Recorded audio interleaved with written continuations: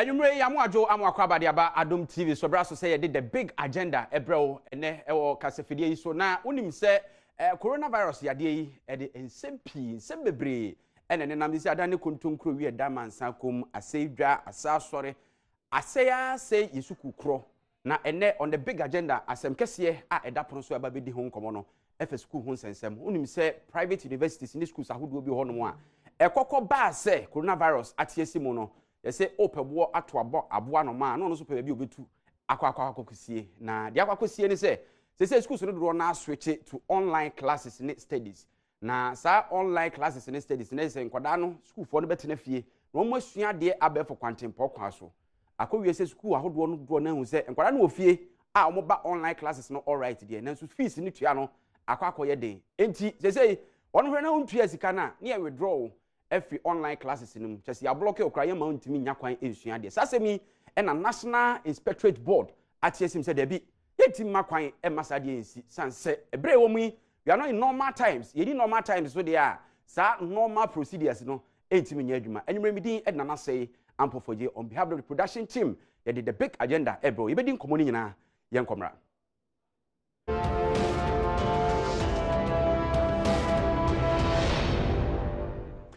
Yasamu akwa babiem edi about the big agenda so iti enanwumre asemu a edapono so a statement released by the National Inspectorate Board a wonomo na yeka suku ahodo wo mem won hwe hu so bibia de dana kwamu pepepe ubebisa se na omokra na omasem ene say according to private schools no womo adwuma a wo ye no ade kire a wo kire suku adwuma a wo ye no sika kakra free fees mo ba na no odi tua chechefo ka make say a chechefo ni ye adwuma ewo online classes na omo render edema school for no enti se koba se fees na ma kwa be no mo befa so a omo ebetua won ma chechefo no ka make say stimulus package so aban edi aba no won mo nsanya nka bi enti ekwan bi wo ho a mo befa so atua ma chechefo ka eye fees no fees so na enye forthcoming na se we beka se enkoda enya omo adwen se wo mo tuai national inspectorate board na sema wo ka ne se sisi e wo mu yi ebeto so wo fo bi wo pepa se nko betua enso na dwuma asai enti kwan ben e no befa so betua o ma akwara no free online classes mu no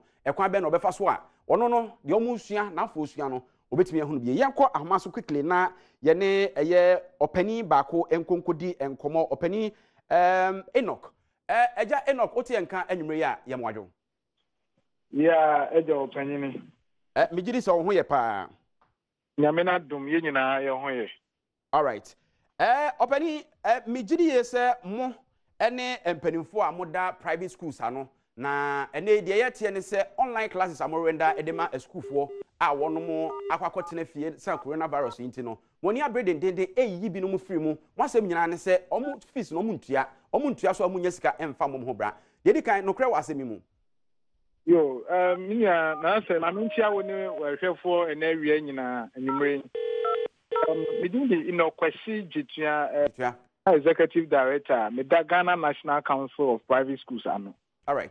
Maybe one seminal so no na say. In some a woman in an and say a broman penny a day COVID-19 who am unable to address private schools in yen so yentenefi na mom engaging crown through the e-learning and also distance learning. The GDA say an amonto ahoro bebre akoso a say na we di kan e-learning so e ka ho bi.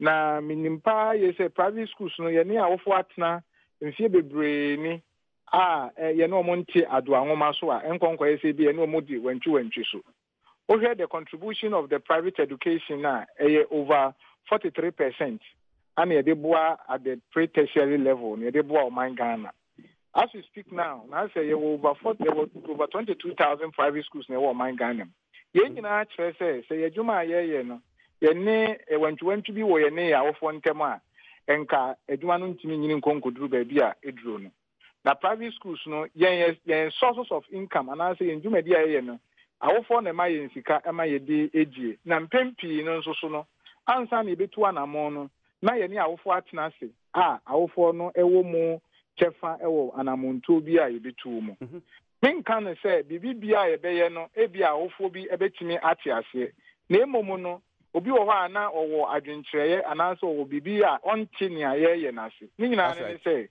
sa online distance ya ayeye e se de na wo ka no eno na bibi so a teacher for no asene and also so near the so poor mamma friend wolf, you know, you bet me also must na bet me a training woman. Sabeya, a bet me a boy among Messiano at my head, a conkin. Ain't he say a cockabane say, I'll for be entry and a sika. Ne kwakoye say a dumedia ye and a teacher for no so the samba be complaining say intimi entry or more eka. Ain't a woman say a titi say, I'll for no be or money at schools no akko apam. Say, woman tell mana dear or online. No, my dear to mu say, o metia sika. A brand also says, o mutia sika is will be a cheer. In the school, no one in she say, on this school, our for nako. This our for and cheer says sikana, as it's all free. Platforms are whole on also they trem of fanadia. Because the more now about fan what platform no so no. A internet TV answer and also ebeko. As ebesabo a home eka. It is now bizarre na emontre monia etieno no. Obeni na mami misa anyebia normal school hours mode echere nkoda na dia na say normal periods no the same thing na online no so mo render dem a school for na. The etieno say you can say education delivery you want 3 categories. You want niam ahyenso de miensan say wo man hu ni say wa fast we dey say say na wo kan normal na abaso na a very big curriculum, instruction and then assessment. In this, I would me yes, I am a sending our platform no so. Na a say, ampa, watch re adie. We the normal times no mudi no honor and tisa because normal days no school no best at be an on cron. Now, Quaco be a normian, so maybe a 7 hours and now 6 hours. Break time a whole room, but we say no and tisa. And untino and yet a car, Ticabotiano Mutriano Caneno. They say schools not a tissue. No, entimin kobane say ebiana kan no obi tua teku a obekwa akotua teku ni biem because say ene maybe wo ko school mu ho a friend utility bills and no use no ni nyina akwa akọ free ekane mu and the normal hours no so what so na school fees no so more je no so that's what they are taking this money solely on tuition basis. And yes, Mr. Yetuanka, obetimi I specific amount say if they were paying like 2,000 they say omutua best 1,000 and 500. Obetimi am rough figures. I can tell you say if they were paying about 2,000 and I say 100%, then they are paying not more than 25% of what they were paying previously. Not more than 25%. Yes, because once they can't say school fees na kasana, and near maybe a kick school fees, you were tuition fee, I know original brand here, the teacher for. You were computer fee, you were accessory fees, utility bills. And the Sabre about running school on Sakan and the about furniture. Sabre about running use the utilities aspect of the school. San and yes, about furniture, on use computer, on use when yes, about furniture as the Candima school. Nina not tier free school fees are canning no mutu anymore. I'm an abba for more.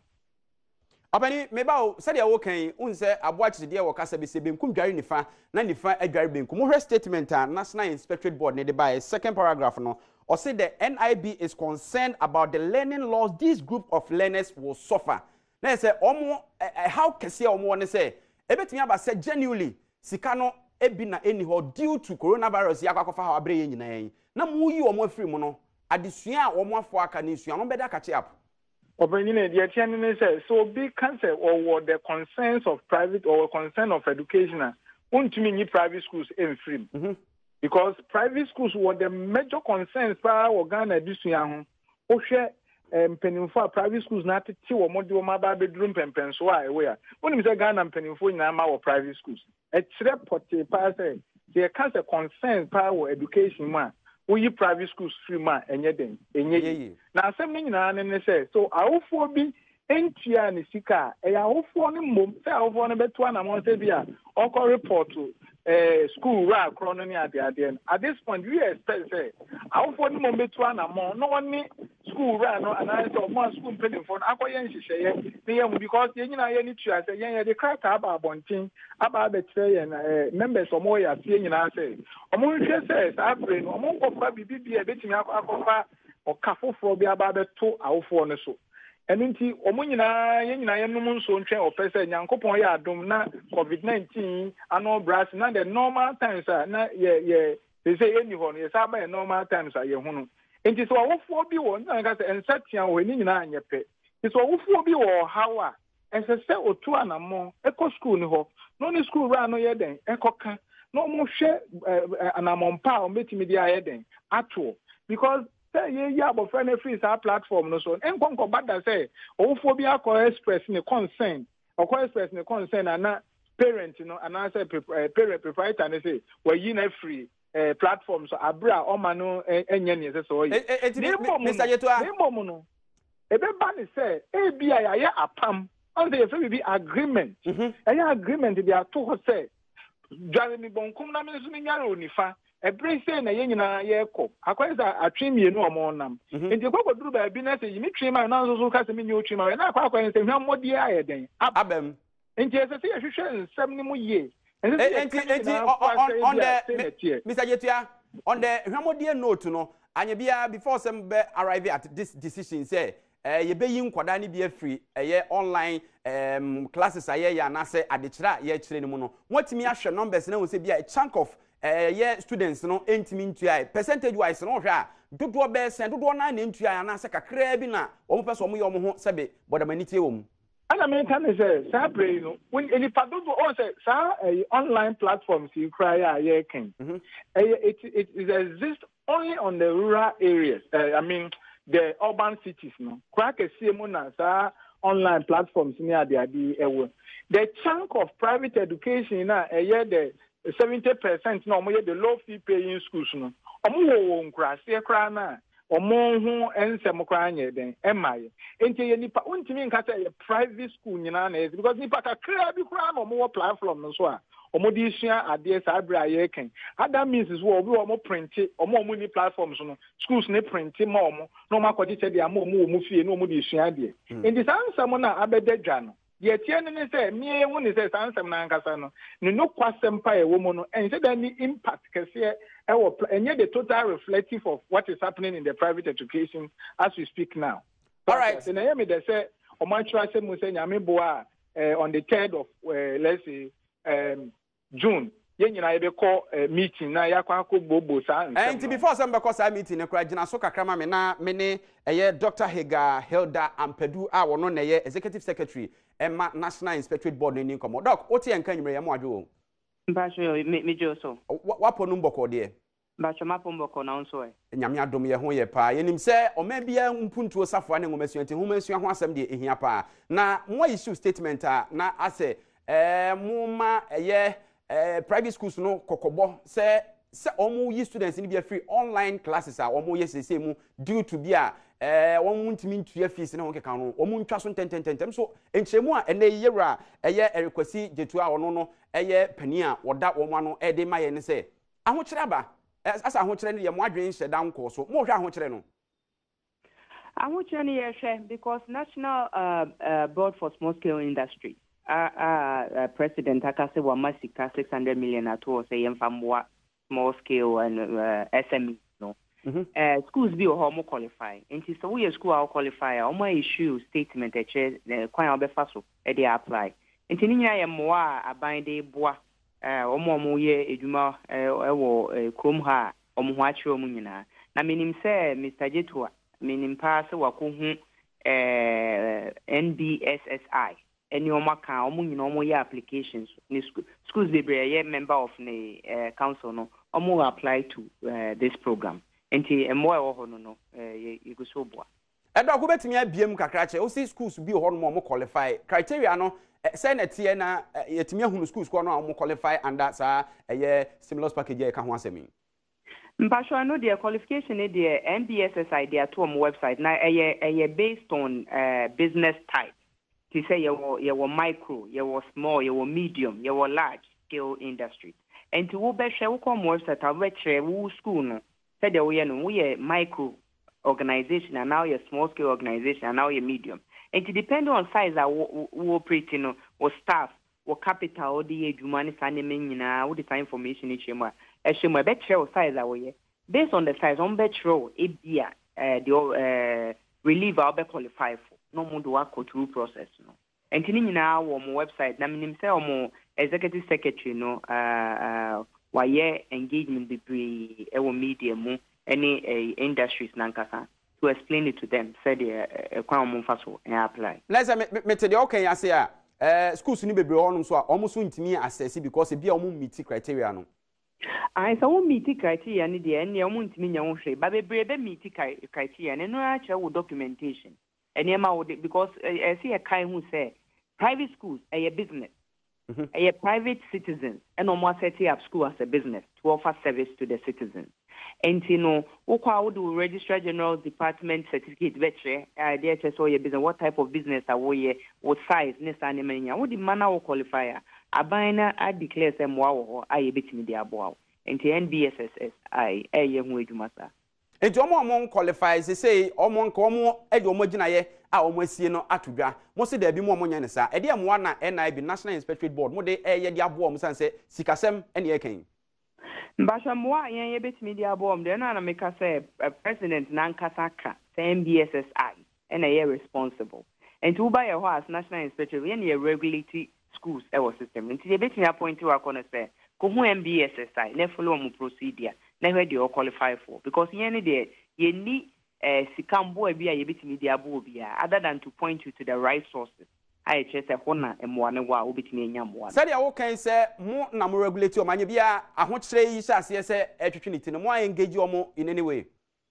I want to say that ya engage you my mature letters the Briama Now, say to say one-on-one engagement, they engage you yet. But let us in the woman waiting me a check a crana if a quan befaswa, on Benyamwa, Sabiomukwa, which Rimwana. There be a quan befaswa to all your private school now per se. It be a which you be who so offer online learning.